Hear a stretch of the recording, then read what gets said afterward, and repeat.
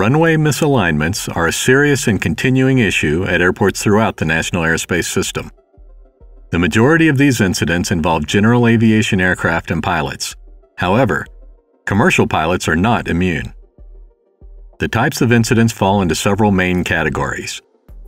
The FAA has undertaken several programs designed to provide pilots with more and more timely information and tools to help avoid making costly and possibly catastrophic mistakes.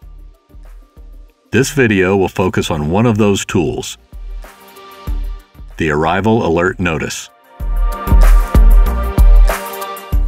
Data has shown that certain airports are experiencing an increased number of alignment issues while pilots are approaching and landing at the airport. This means pilots are lining up and attempting to land on an incorrect runway or taxiway. These situations typically occur during daylight hours and during visual meteorological conditions.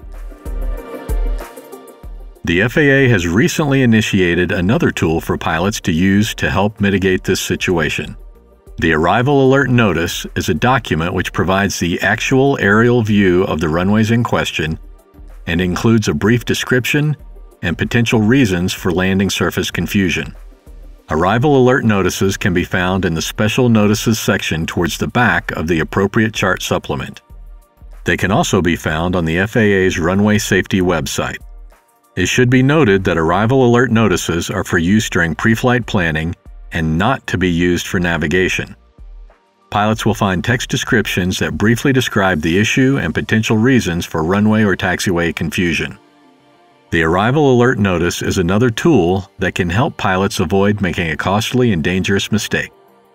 Avoiding mistakes like wrong surface landings makes flying more efficient, fun, and above all, safe. For more information on these and other runway and surface safety tools, please visit the Runway Safety page.